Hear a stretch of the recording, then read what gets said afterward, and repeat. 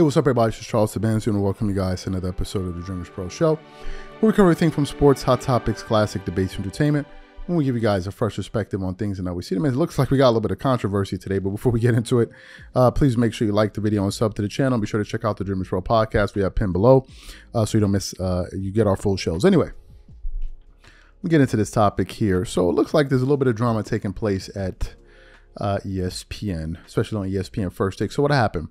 Yesterday on ESPN First Take, and all throughout the network on Get Up and other shows, but on ESPN First Take, they had a panel of Molly Qerim, Tim Legler, and Jason Williams. And during that panel, they were discussing the events that had occurred between the Golden State Warriors and the Orlando Magic when Draymond Green got tossed, excuse me, when he got ejected out of the game in the first quarter. With about 4 minutes to go in the first quarter. So what happened? He got ejected. Draymond Green went out there and made a comment or explained why he did it. So they were reacting to that. In the midst of all of that, Jay Williams then begins to disclose the fact that, you know, how he knows Stephen Curry and how privately Stephen Curry seems to be frustrated at the way things are going. And then as he was speaking, he got to the point where he was talking about Stephen Curry's legacy. And he was essentially saying that, listen, there's some folks close to me that are prominent figures in the NBA community that were basically asking the question, what about Stephen Curry? Why isn't he able to reel in Draymond Green? Why can't he find a way to curtail Draymond Green's emotions? But apparently what happened was, as Jay Williams was saying that, he feels as if the network cut that segment short, and what ended up happening was people then started going out there and saying Jay Williams is the one talking about Stephen Curry's legacy. Before we even get into any of this video is brought to you by our sponsor, PrizePicks. PrizePicks is really simple. Instead of just selecting a team, you just select 2 or more players, pick more or less their projected stats, and then you place your entry. For example, this week, I'm selecting 2 entries. Stephen Curry for more than 25 points, and then I got Anthony Davis for more than 2 blocks and Damian Lillard for more than 4 3-pointers made. PrizePicks is also the only daily sports platform with an injury insurance policy. So for example, if you have a player who gets injured in the first half and doesn't return to the second half, that player gets automatically rebooted. What I also love about PrizePicks is that it offers weekly promotions like Taco Tuesdays. Each Tuesday, PrizePicks discounts select player projections up to 25% to provide even more value. So go to prizepicks.com/CLNS and use code CLNS for a first deposit match of up to $100. That's go to prizepicks.com/CLNS, use code CLNS for a first deposit match of up to $100. And once again, once you support this sponsor, you're supporting this channel. Thank you. So what we want to do is want to play the first audio of Jay Williams yesterday on ESPN First Take discussing this, and then we're going to come back and then get into what he said after the show had concluded. So take a listen to what he said here on ESPN First Take yesterday. Yeah, right. At this stage of his career, at 36 years old, for the numbers he's putting up, to drag this team in that position, he deserves better. And one of the things that's happening about it is I'm getting texts from people that I really value their decision, right? High-level people. And what these texts are reading is, well, how about the leadership of Stephen Curry? That's where these conversations are going. And in my brain, right, processing information, Molly. Wait, what do you mean? How about the leadership of Stephen Curry? They're calling Steph out? Yes, right? For him not controlling Draymond. So in my brain, the way I process that is because I know Steph. I spent time around Steph. We were talking about this during Get Up. We wish we could have a camcorder in Steph's car, right? Like all the things that Steph would be saying to his wife and how he's frustrated about, because he's one of the most competitive dudes you'll ever meet. No doubt. Draymond Green is diminishing the ultimate legacy of how people are looking at the leadership of Stephen Curry. That's what's happening right now. The only thing I will say, Jay, I think that's in a group of people. I agree. I don't think that's like the universal mentality, right, is to think about Steph. And where are you in this, Steph? At all. I do think there are people that are always going to be devil's advocate.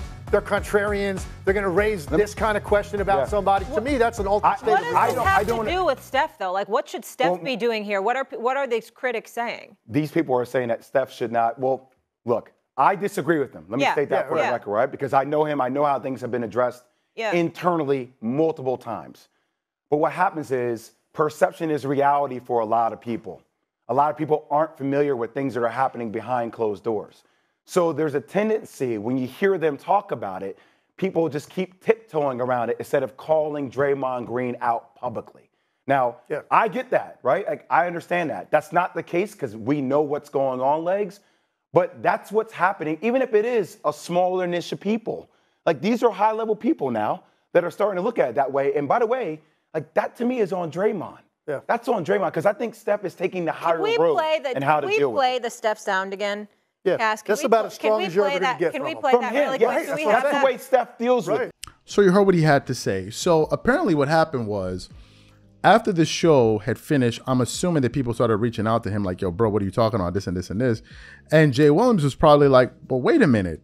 I didn't say that's what I felt. He said that's what people are saying, but I don't believe that this is affecting Stephen Curry's legacy. So what happened? He took to Instagram Live to basically go out there and call out ESPN First Take for cutting his segment short to basically stir up controversy. And now people are getting at Jay Williams all over the internet talking about, yo, bro, why are you taking a shot at Stephen Curry's legacy? So for those of you who didn't hear what he had to say after the show had ended, I want to play it for you now and then come back and give you guys our thoughts. Take a listen to what he had to say here. So First Take, this is what we're going to do. My segment got clipped off when I said that Draymond Green is diminishing the ultimate legacy of Steph Curry. The reason why I said that, and on the back end of what I said, was that I had people that were texting me talking about the leadership of Steph, which if the clip had continued, which it did not, but if it had continued, what I said is that I do not believe that to be the case. That I know who Steph is and I know how he operates, and it doesn't do him any good speaking publicly when you hear about all the conversations they're having internally. But once again, the clip makes it sound as if I am the one that believes that his legacy is being diminished, when inevitably I said that I'm getting texts from people that are saying that when I do not believe that. So we're just clarifying, clearing things up, because now when I'm getting a lot of people adding me saying that this is stupid, why would Jay Will say, that's not what I said. I do not believe it's diminishing the legacy of Steph Curry. His legacy speaks for itself. I'm saying outside interpretations from people that I'm getting texts from are saying that to me. And I wanted to dispel that. So let's just set things straight for what they are. So you heard what Jay Williams had to say. What are my thoughts about this? First of all, does this surprise me? No, it doesn't. Why? Because all of these people are trying to make money. All of them, right? They're trying to make money. And they know that controversy sells. You know, here's what's interesting. Some people come to our channel and say, oh, you know, all you guys was talk about drama, stories, where does this happening? Where's that happening? You know, you guys are not really talking about the X's and O's of basketball. Number one, I don't know why I need to be taking advice from you guys, number one. But number two, let's address the point that you brought up. Here's what gets me. For the people that go out there and say this, for example, about our platform, you then decide to go to their platform to see, well, what kind of content are they producing? And you look up and you're seeing videos of, was Michael Jordan on performance enhancing drugs? You look up videos breaking this, so-and-so gets totally blah, slammed and blah, and obliterated. And I'm like, something interesting is happening here.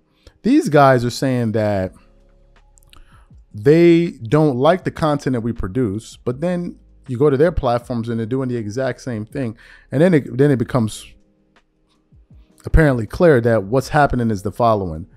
Number one, they don't like our content, our platform. So therefore they want us to stop doing what works for us, but then they want to copy exactly what we're doing and hopefully it works out for them. But then expect me to take them seriously. Like, where did they do that at? Where did they do that at? I digress. In the case of ESPN, it's not the first time. You can see certain ESPN thumbnails, fire alarms going off, heated exchange, things, nothing happened. Right? But they're trying to sell controversy because they know that that's what people want to see. Period, end of story. Now, Jay Williams was probably caught in the crosshairs, but here's what's interesting. The first audio we played was a clip from ESPN First Take. Now, what is unclear to me is that, yes, they ended it, you know, abruptly. They didn't play the full segment. what's unclear to me is that did he say more after that clip was ended? At the end of that clip, and that's really what he's talking about, because I only heard what he said on that clip. I didn't see it live on television, so I don't know. But for him to go online and then immediately call out the network and the show that he was just on for basically going out there and making it look like he was the one that was getting at Stephen Curry and not people are coming for him, it lets you know that he was very, very upset about it. But I think that was outside the control of Jay Williams. But nevertheless, for him to have the balls to go out there and say something, it means that he was really upset about it. So what I want to know from you guys, what do you think about this Jay Williams situation with ESPN First Take? Do you think it was just miscommunication, or do you think that no, they purposely cut him short to make it look like he was saying that Stephen Curry's legacy is being impacted? Whatever you guys think, please leave your thoughts and comments in the comment section. We catch you guys on the next show. Peace.